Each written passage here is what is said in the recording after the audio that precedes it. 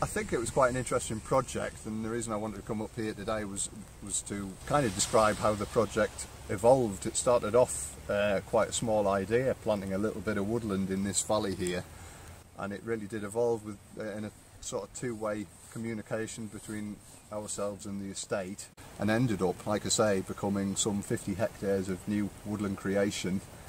One of the largest schemes in England in the year that we planted the first phase of planting there. Could you give us a sort of an outline of what really you were after from the woodlands from the outset, Roy? I mean, when we first sort of looked at the idea of doing a bit of plantation, we thought about doing it the old traditional way, a block here and a block there, and that's not what we really wanted. And then when we started sort of like communicating together, what we had, the working partnership, I think, really paid off to what we finished up getting. Right. One was to help it with the sporting aspects of the estate, conservation, and the water benefits, biodiversity aspects of it. And it wasn't one particular idea of those three what we wanted to concentrate. I think it's marrying them all three together, what works, and the aesthetics of it all as well. Yeah.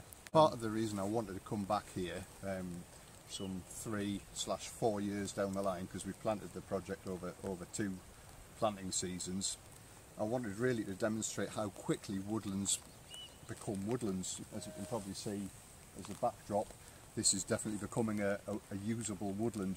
And from the sporting perspective, you're in here now using the woods, and they're starting to contribute to that objective on the estate, aren't they, in terms of creating better drives and high birds and cover for game.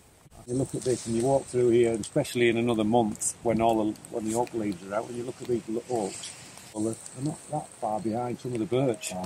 From a landscape perspective, I think one of the major opportunities in this valley specifically was to try and naturalise the existing woodland on the estate, and we discussed at length the opportunity for linkage between the old and new woodlands. There's 3 or 4 very rectangular blocks of conifer that don't really contribute or look very natural in this setting. The new woodlands very much over time will start to shroud those rectangular blocks and the linear appearance of the woodlands, and make things look, like I say, a lot more connected and natural, and protect the watercourses with the new planting, and try and make a positive impact on water quality for the benefit of this specific water catchment. Yeah, no. Interesting looking at this runoff here, Simon. Yeah. Well, the trees are going to have an impact to slow this runoff off and soak a lot of this water up, I hope.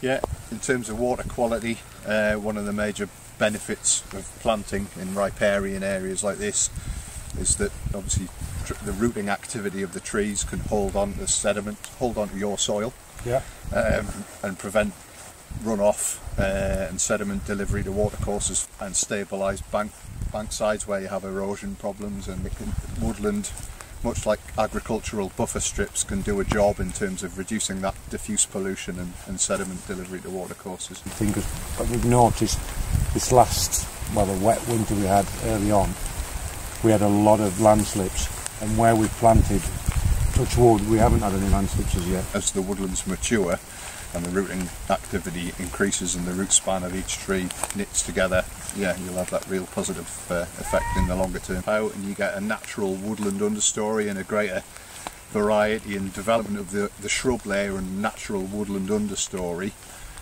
and also dead wood and branches lying on the woodland floor, so you'll get that build-up of a very natural ecosystem over time. I'm big into the bird life, and not just the woodland bird life, but the wading birds, and we pick the areas where and not close to their nesting sites as well. So the woodland was far enough away, and so it didn't become a problem for the wading birds. There's that balance to strike, isn't there, in terms of maintaining any potential priority habitat that isn't related to woodland cover. And I think there's a footprint in the valley now. We've got to about the right balance between woodland and open habitat. Trees is the main thing, but we are as an estate, we were looking at the whole conservation aspect. and we've found that where our sort of wading sites were are still as good, if not better, than they were before we set off. Yeah, and over time, the other development we're looking at is, on the scale of planting we've achieved, we'll have an increased habitat for woodland bird assemblage specifically. And, in this instance, we used Woodland Creation Planning Grant to facilitate statutory and voluntary stakeholder engagement and the scoping exercise, essentially, to look at the viability of what we were considering in terms of the planting and where to plant, what to plant, how to plant it, and I think that grant worked quite well in terms of, like I say, allowing us to engage stakeholders, local businesses, landowners, residents within the valley, and interested parties like the AONB. We're in a designated landscape here. We needed to make sure that what we were proposing was going to have a positive impact overall. And the other development we've seen really is carbon markets have started to take off. The carbon code's been around for a little while now, but we've seen an increase in carbon values. The price of a carbon dioxide equivalent tonne has increased quite dramatically under the Woodland Carbon Guarantee, which is the government's £50 million fund to stimulate the market, the carbon market, and it basically allows landowners like the estate to access an additional revenue stream. So private businesses that are looking to offset their carbon footprint, what we got there. You have to get them in jail, moisture catchers. So if we were to plant this scheme today, it would be possible to sell the carbon, which will be sequestered by the trees and woodlands as they're established. There's a lot of noises from government going forwards in terms of possibility of carbon revenue from woodland management. So from existing woodland cover, certain management activity might encourage natural capital payments and possibly carbon income derived from existing woodland. So that's another development yet to come.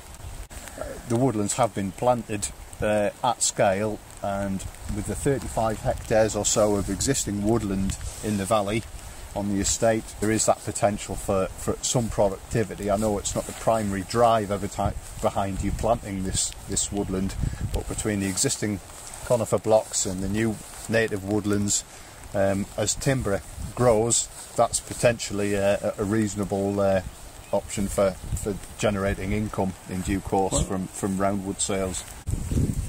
So I think after 3 growing seasons to have trees like that is pretty impressive. Right, it's expected, I think, Simon, but not just the birch. You can look at some of the oaks. Yeah. This oak, to say that's 3-year-old, I wouldn't have believed that when we first started this game. And I'm just shy of 6 foot. You're so. 6'6", yeah. 8 foot oak in 3 growing seasons isn't too bad by anyone's imagination. That's a nice healthy tree as well, isn't it? Yeah, good form as well. What you'd want in a tree? Absolutely, considering we're in a relatively upland situation, the form of trees like that, and you can see it right through the block, is all good stuff. You know, it's not particularly blasted by the wind, and most of the trees are of good form. Again, that's where the maintenance comes into when you start getting trees getting damaged, is to make sure you address that issue fairly quickly. Yeah. When we first started out with the scheme, the infrastructure of the fencing and the gates was something we had to put a lot of planning into. Yeah. It's a good example here of how it's worked with the existing farmland and the gate and the new fence, and then you can see how successful the trees have been behind. Yeah. It's worth remembering that schemes like this on this sort of scale obviously need to work with the remaining grazing land as well, so we were fortunate in being able to put in some 5,000 metres of new stock fencing on the estate, and some 30 plus gates, I think it was, wasn't it, Roy, to make things work on the ground for you and the grazing land adjacent. Yeah, that's helped on not only the woodland side but also on the agricultural side. It's helped us with the management side of it.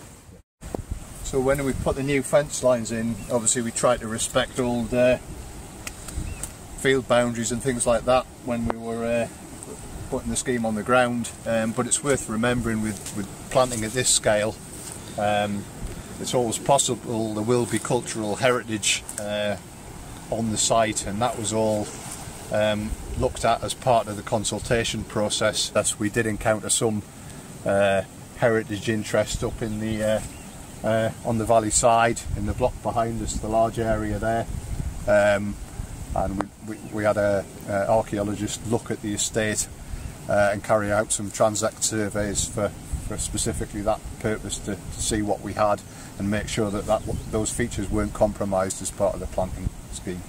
Sum up then, Roy, overall a successful outcome for the estate? Yeah, very successful outcome, Simon. I think when we took it on, there was different challenges that I wasn't expecting, and all those obstacles with Tilhill's help we've overcome, and I'm not just myself but the landowner are extremely happy with where we are now. So, critical question: would you have us back? Oh, definitely. We couldn't have done it without Tilhill's involvement. You've sort of like kept us where we want to be, make sure we did the right things. Even some of the things I didn't think was important, you've pointed out why it was important to do it. It's definitely have you back, yeah. And well, we'd need you back.